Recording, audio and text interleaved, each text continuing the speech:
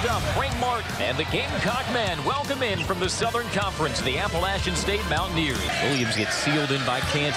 Shot clock down to 5. Brenton Williams will pump the 3. And with the shot clock winding down, and it's Smith to Williams for another 3. Their basketball as well. Right there, no shot blocking coming across to bother anything at the basket.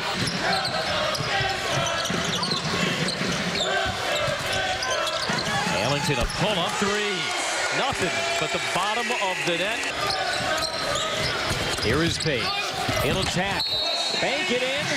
Score it and the foul. Good quick shot they can get. Neal to the basket, no, but it's tapped up and in for 11, Nathan Healy. Off his hands, he recovers it. Hoists the 3 over Jackson, skims the rim. South Carolina wins at 74-69.